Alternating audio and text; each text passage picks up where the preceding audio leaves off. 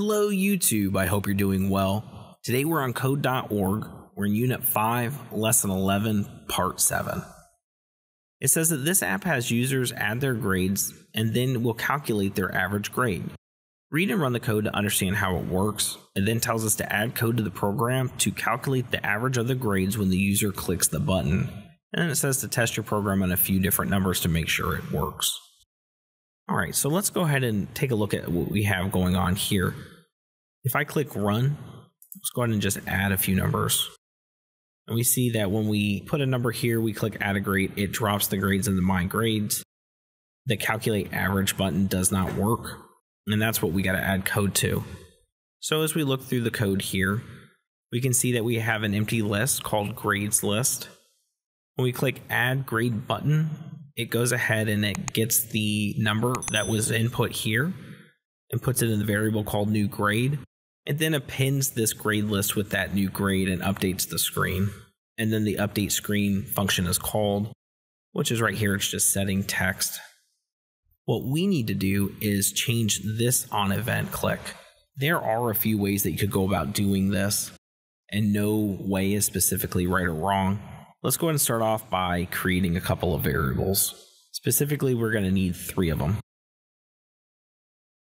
The first variable is going to be for the total of all of the grades, because we're going to need that number. We'll call that total.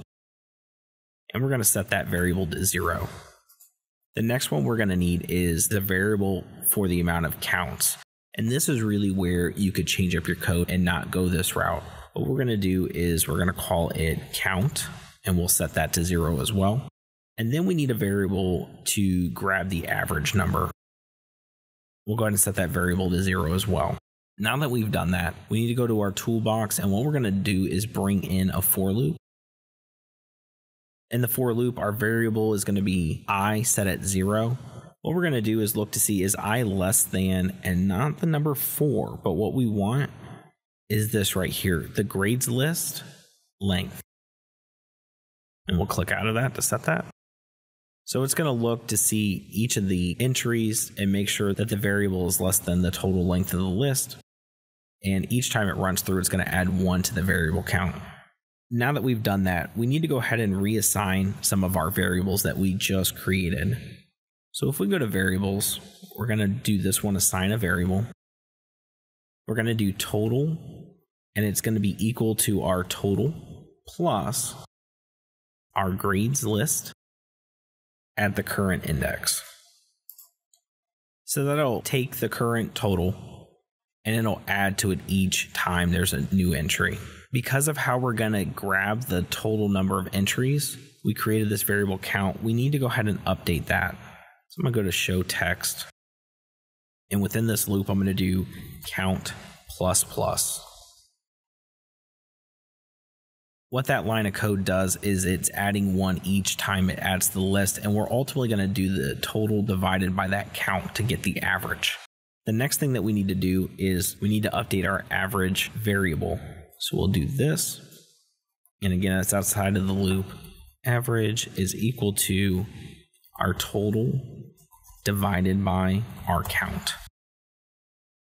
And so what we've done here is we've created 3 different variables. One that's going to go ahead and take and add all of the grades together so that we can get the total grade point value. The next variable is going to be the count. And what that's going to do is it's going to grab a number for each one of the entries so that we can divide it by the number of assignments.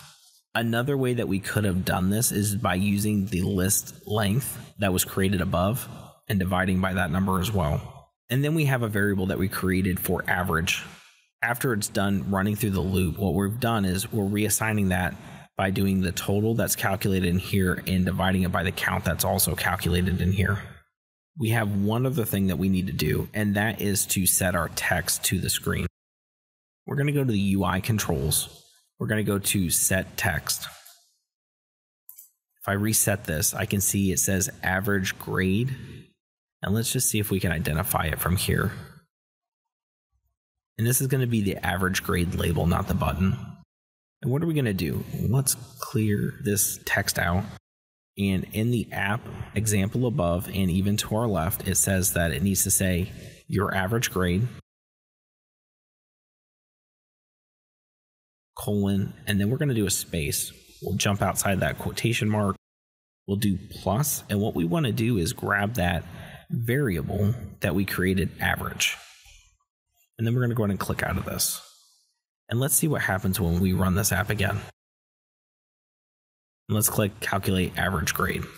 And we can see it went ahead and it added up those numbers and then divided it to get the number 81.6 repeating. When you're done, go ahead and click finish.